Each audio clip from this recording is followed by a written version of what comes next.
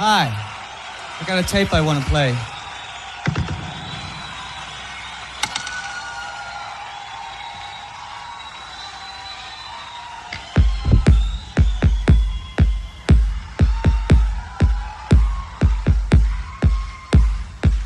So the pen is mightier.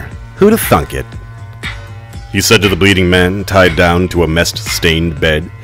The bound man figured, even though he just got to an LA plagued by criminals, killers, and copycats, that he wasn't getting out of here whole. Finally. Holding a penknife, red-faced and sweating, was his captor. It had been a struggle to awake and realize who stood before him. Quill. The exact killer he'd been looking for. He had heard about him in the Halo Herald, an LA pun. It's not very popular, but he liked the funny section. Are you just gonna stand there? The bound man says eagerly. Hey bud, you're the hanged man, I'll do the talking. It's about time.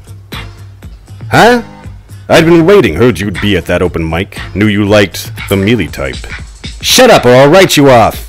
Quill runs his penknife over the bound man's right cheek. Stings a little, usually. I start with a roofie and emotional damage, but it looks like you want to cut to the chase. I'm a man of a similar mind, spirit, problem. Nobody's like me, dude. The bound man locks eyes with Quill. What are your trophies, huh? I read you like to drain your victims, cook them dry. Don't you use their blood and powdered remains as ink? Short stories or something?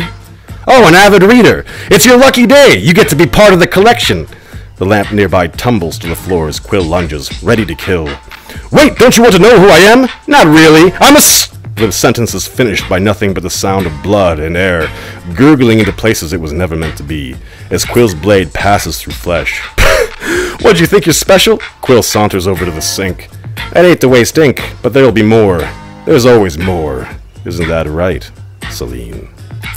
He says to no one, and stands there with a smirk, as if listening to her.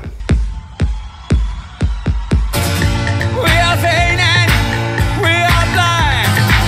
I hate people when they're not blind. Psychoquiller, qu'est-ce que c'est?